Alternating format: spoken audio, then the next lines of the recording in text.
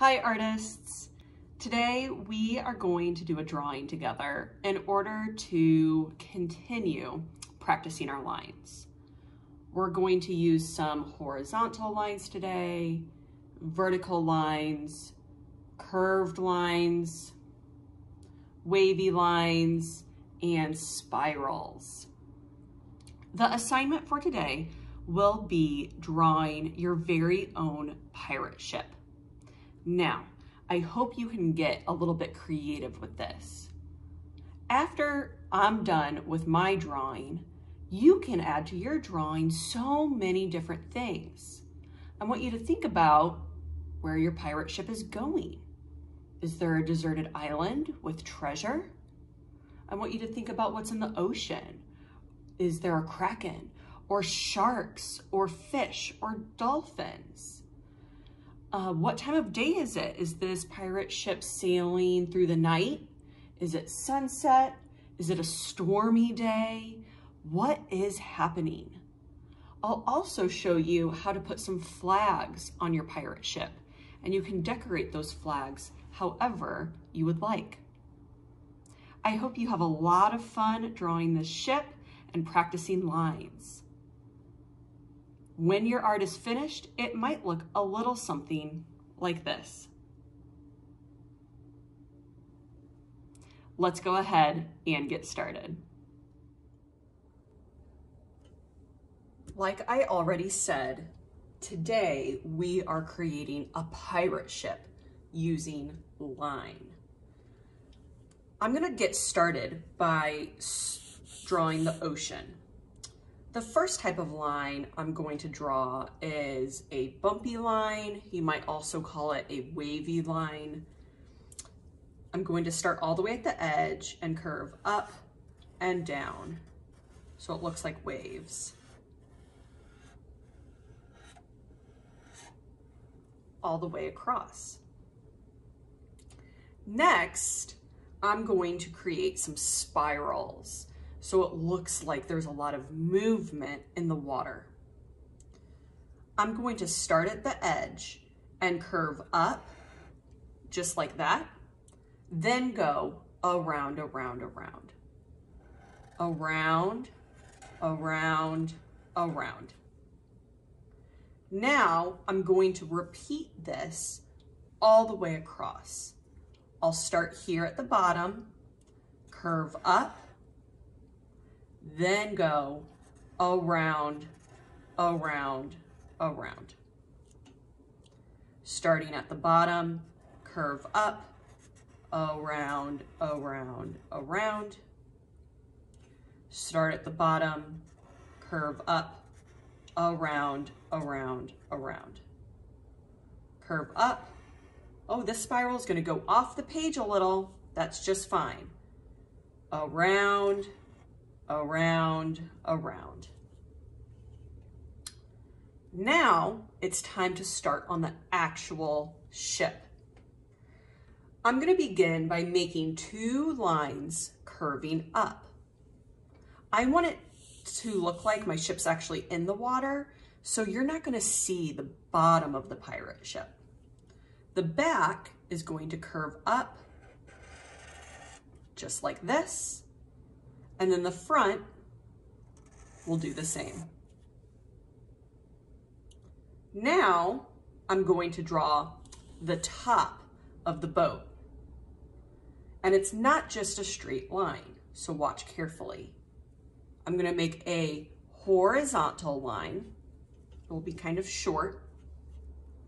Then I'll curve down, and it's going to flatten out to make another horizontal line. Again, I went across, curved down, and now I'm going straight. The back of the boat looks a little bit like stairs. I'm going to make a diagonal line, horizontal, diagonal, horizontal. It will look like this: diagonal, horizontal, diagonal, horizontal. At the front of the boat, you can make a little bit of an extra line coming out like this. Many pirate ships have kind of a pointed edge to the front. Some pirate ships had a mermaid, a wooden mermaid on the front. You could add a mermaid or an animal to the front of your ship if you want. Also, many of these old boats had windows in the hull. I'm gonna make 3 windows. They're gonna be circles going across. If you want to get really creative, you could even show what's in the bottom of this pirate ship. Is it jewels or gold? What's down here? I'm gonna make a little detail going around the outside of these windows too.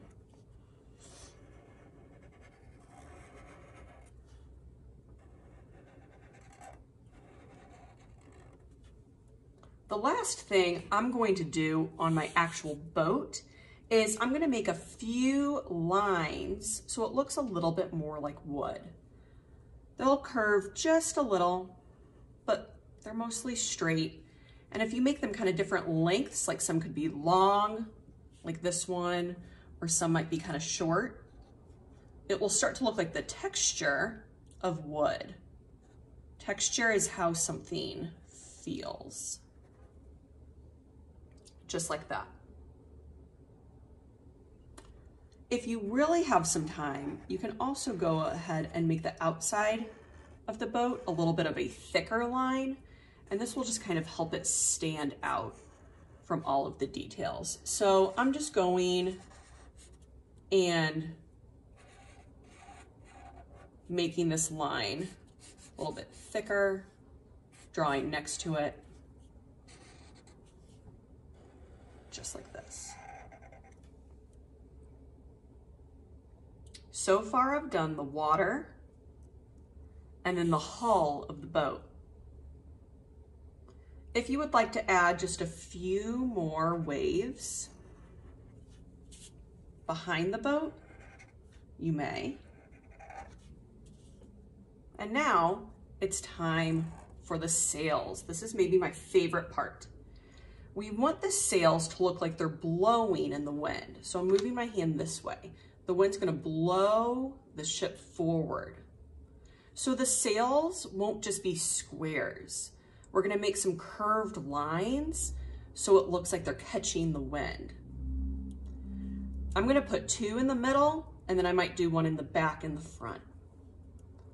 I'm going to start off above the boat a little bit, making a horizontal line. Then I'm going to make my 2 curved lines. So I'm gonna curve out just like this, like the wind is going this way. This curve is going to go the same direction. So this curve and this curve are exactly the same. Then I will connect those with a horizontal line. I'm going to repeat this for all the other sails. The one on top is going to be a little bit smaller. Horizontal line, curved line, curved line, horizontal line. Now, I know this looks really silly because the sails are just floating right now. So I'm gonna make 2 vertical lines to make the mast. A vertical line is going to go up and down. So this is straight up and down. I'm going to have to hop with my marker so it looks like the mast is behind the sails. So I'm just kind of following the line, and then I'll follow it again. At the top here, you could add a crow's nest, which is where the pirates would climb up and stand up there to see things far away. That would be a curved line. And then I'm going to make the top of it like this, so someone could stand in there. You don't need to make this. You could also make a flag, which I will make next. Over here, I'm going to make another sail. Exact same pattern. horizontal line, curved line, so it's catching the wind. All the curves are going to be the same. Curved line, horizontal line, and I'm done. Then I can make the mast. I'm going to make a vertical line going up, second vertical line going up. I'm going to follow it through the sail, just like this. Now, my first flag is just going to be a rectangle. I'm going to go straight across, up, straight across, and down. You could put your initials on the flag or something else, some other decoration. I'm putting FP for Flynn Park.